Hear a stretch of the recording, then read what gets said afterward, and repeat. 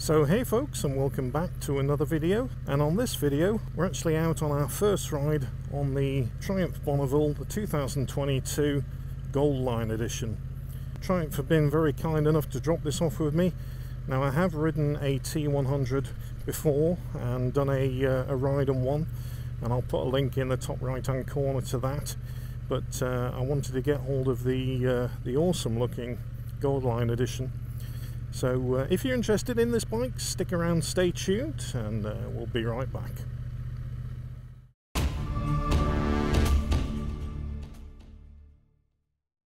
So welcome back folks, and as you can see behind me, you've got the T100 Gold Line Edition. This is the 2022 model, available only in 2022. So let's have a look at the awesome paintwork on this bike, and also give you a quick overview of the specs on this thing. And if you stick around to the end of the video, I'll show you my new helmet that I bought for the big tour in August. It's an Arai helmet, and it's the Tour X4. So stick around to the end if you're interested in that. I'll give you a quick look at that. So to give you an overview of it, basically you are paying an extra £600 for this beautiful paintwork. Don't know if the camera picks it up, it's glistening in the sun there, but you've got a paint scheme which is a silver ice and the competition green on the top with the gold line, hand painted tank, and also hand painted side panels. So you're paying $9,995 for this bike, and the standard version or the standard offerings are $9,395. Standard colours you can get in the Lucerne Blue Fusion White, or the Carnival Red Fusion White, or also you can get the Jet Black version. Okay, so what do you still get for that money? Well, obviously you pay more for the paint scheme. I think it looks nice because they've actually done the mud guards front and rear in that beautiful metallic flex silver ice. So you get a 900cc high torque parallel twin. This has got a 270-degree crank, which gives it that nice burble as you go along. It comes at 64.1 brake horsepower, and that's at 7,400 RPM. And then you've got 80 Newton meters of torque, and that's at 3,750 RPM. So the actual torque on this thing is really, really low down. Seat height, you've got 790 millimeters, so good for short riders too. And the weight of this bike is 228 kilograms. So the tank on the bike is 14.2 litres, and with that you get 68.9 miles per gallon, or 4.1 litres per 100 kilometres. And the engine comes with a 5-speed gearbox on the T100, whereas the T120 is a 6-speed.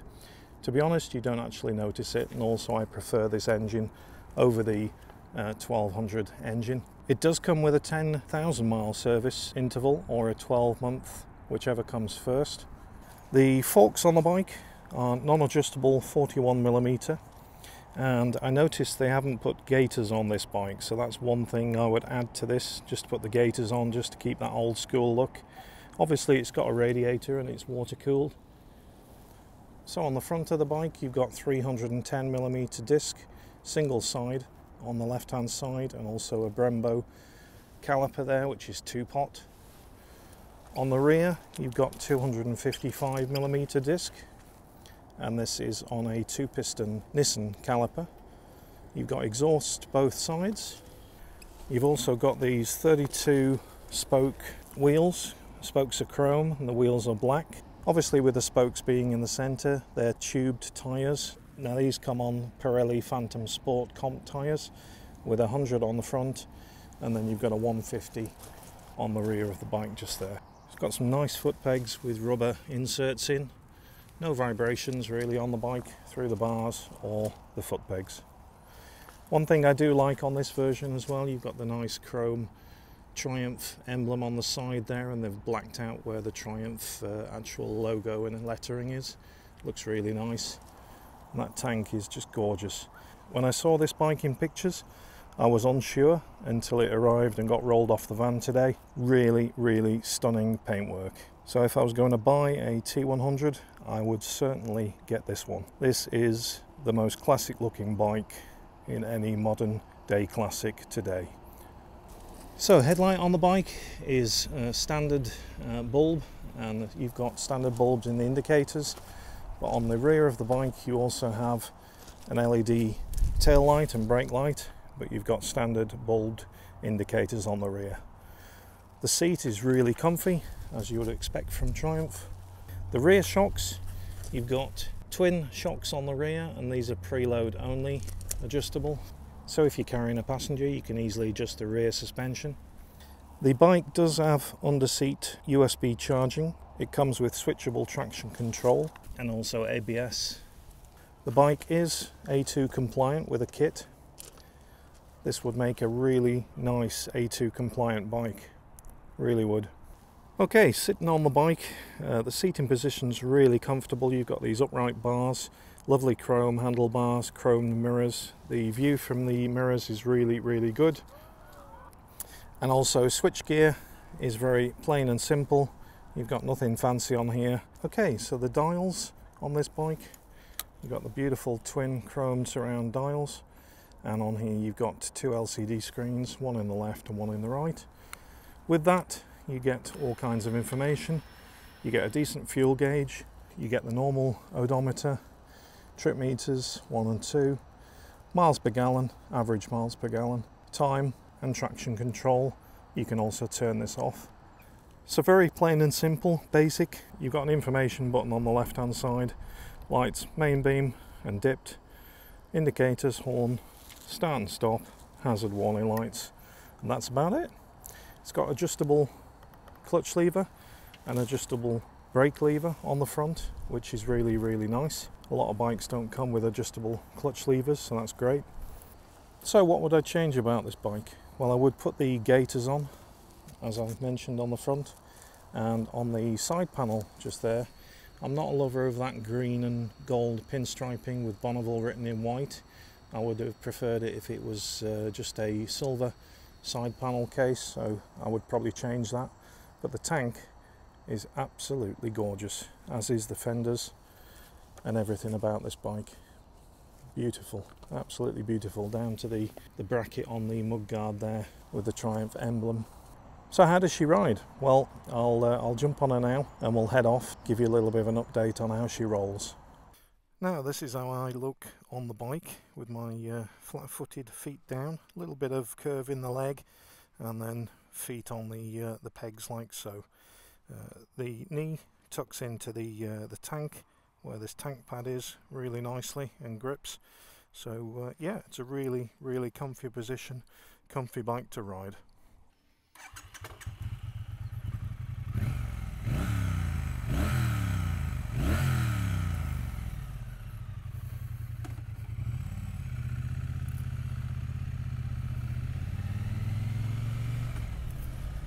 So she sounds really, really nice from that 270-degree parallel twin. Suspension's really plush, not too soft, not too hard. The brakes, they're okay, but for something that weighs this much, I think a twin disc on the front would be far better.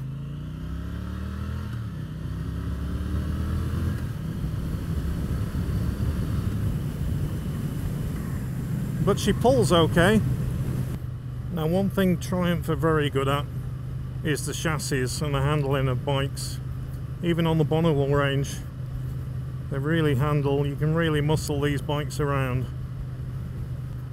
I only said to the wife today, you know, out of all of the colours of the T100s that I've had so far, I think I tested originally down at Triumph I tested the red and white. And then last year I borrowed the blue and white, which I really loved. But this gold line with the racing green and that silver with the metallic fleck in it, and then the pinstripe just down the tank, is my favourite. It really is. Knocked it out of the park again, Triumph. This would be the one that I would spend my own money on.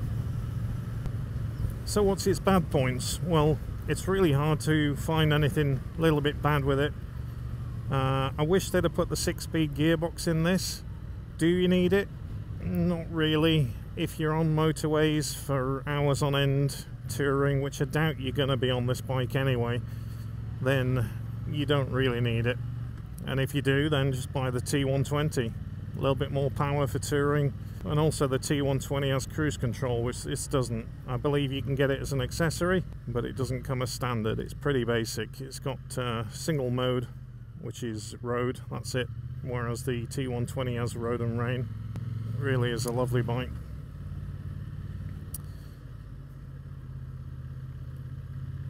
I love that they put the twin clocks on this, and they haven't put the single clock on like the Street Twin. I think even the Street Twin and other models, even the Rocket 3, would love twin clocks like this on something like that. Now all that torque is available at 3,700 RPM, so it doesn't matter what gear you're in, you just open the throttle and she pulls. It really is a nice feeling, really is one of my favourite engines in any twin.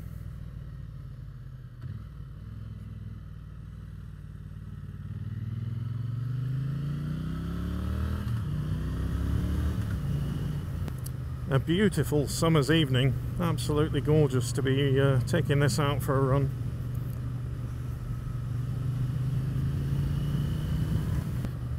The clutch, as you might expect from Triumph, is really, really nice. It's got a slip and assist clutch, so the clutch is really light and really easy to change gear. No need for any quick shifters or blippers or anything like that on this bike. Plain and simple, nice light clutch, and also I love that it's adjustable. The other negative that I find on this bike is that if you wanted to take the rear wheel off or loosen the rear axle nut to tighten your chain up or something like that, then you've got to take the exhaust off on the right hand side to be able to get to it and get something into it to do it. Not sure if you can get a spanner in there and do it. It'd have to be an awfully big spanner. But on the positive side, pretty much I like everything about the bike. It's very simple, very down to earth, and does what it says on the tin. Really does. It looks the part. How they've made, you know, the classic 60s Bonneville still look this good in today's era, I have no idea. Hats off to you, Triumph. Great job. And also there's so many accessories for these bikes, aftermarket accessories, to really make it your own Bonneville. Really is my favourite so far. The T100 Gold Line edition for 2022. I do hope they continue this range and this line and paint scheme for 2023, because I just might be purchasing one, and I would like to buy the new one. But who knows? Let's see what they come out with next year. I think the other niggle for me as well would be the tubeless tyres. Now for me, I pretty much use single bike for a lot of things. You know, you could use it for weekend touring, camping trips, you know, you name it, NC 500, across Europe, wherever you want on this thing. But not being able to quickly repair a tyre at the side of the road would be slightly annoying. So I would probably have to then go to the expense of spending a lot more money on new wheels, spoked wheels that can hold tubeless tyres. So yeah, that would be a downside. I think with the latest technology and things these days, there's no need for tube tyres. The fact that it has bulbed headlight and it's non-LED, I actually like. I think it's just in keeping with that old style classic look, with it being a yellow, whereas if it was an LED it would be quite a high colour temperature and be a little bit whiter. So I do like that, and I do like the fact that it does a lot of miles to the gallon, what with today's fuel prices. That's a real plus.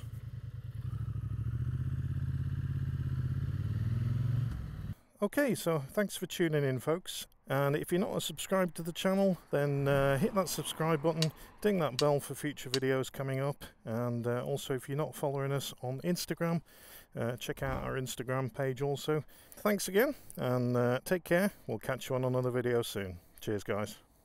Okay, so I said I'd give you a look at the helmet. This is the Arai Tour X4. This is the adventure helmet, and I've just purchased this for my trip into Europe in August, mainly to get some ventilation, and also I'll be doing a review on this helmet. If you're interested in that, look out for that in a couple of weeks, and I'll tell you all about it. But yeah, there's more ventilation in this helmet than my others. With me going to hot countries, I wanted something with a peak on it just to block the sun a little bit. I didn't know what size helmet to get, and while I was at the TT, Arai were there, so I went in and I got properly fitted for this helmet. Yeah, it really fits well. One of the best fitting helmets and best quality helmets I've ever owned. Nothing against HJC, which I currently use, but this is far superior. Obviously the price point is higher, but this is handmade. So stick around for that review.